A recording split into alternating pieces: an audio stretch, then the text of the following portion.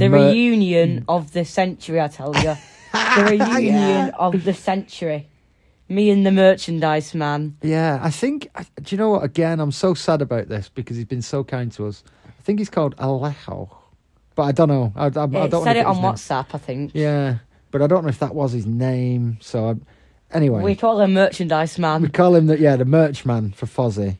I don't know whether he's a relation to someone in the band, someone from the management team. Yeah, he looks like he could be related to Rich. Or last year he could have been since last year. He had like no beard and like really long hair, and now he had like a massive haircut and started growing a beard. Yeah, he looked cool, didn't he? Yeah.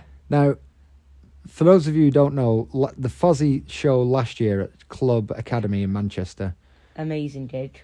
He was kind to us then, this merch guy, and you danced with him. Yeah. And I ended up sending in a couple of the photos and the videos of Luke dancing with him. And we kind of stayed in touch. You know, I'd sent him a link to WrestleThink. the WrestleThink Boombox episode and, you know, just some bits and pieces. Clearly, he's a busy guy. Like, he's on tour with a rock band around the world. Yeah. And you know what? He stopped the people he was serving, stopped what he was doing, and ran over to Luke and, like, cuddled him, high-fived him, brought him round the back of the merch stall. Yeah.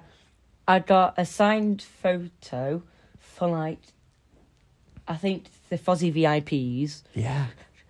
A signed Judas album and a signed badge. And mate, if you're listening to this, thank you so much. I can't thank you enough.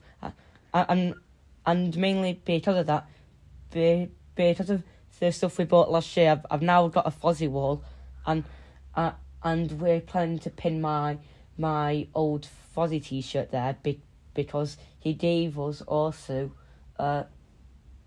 3 t-shirts for me and Kieran, and I think a free hat for me.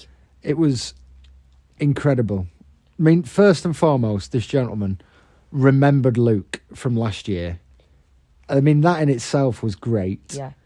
He seemed to remember me, but I'm not too bothered about me because it was wonderful that he remembered you. It was absolutely wonderful that he remembered you. Yeah. As a dad, those things make you so happy when you see your son so happy. And it was incredible. And then he served a couple of people. And then, like, I got to the front of the queue and he's like, "Hey, Andrew," gave me a cuddle. He said, what do you get? I'm like, "Oh, a couple of T-shirts for the boys." And he got his laptop and then he said, "Look, no, they're yours. And I didn't even need to pay for them. He was so generous and so kind. I was just a wonderful, wonderful man.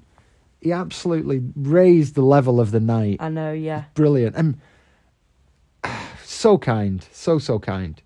And, like, we were on cloud 9, really, weren't we? Number one, to see him. Yeah. Because it brought back so many great memories. And it felt like we'd made a friend last year. And for him to remember you and me a little bit, that was good.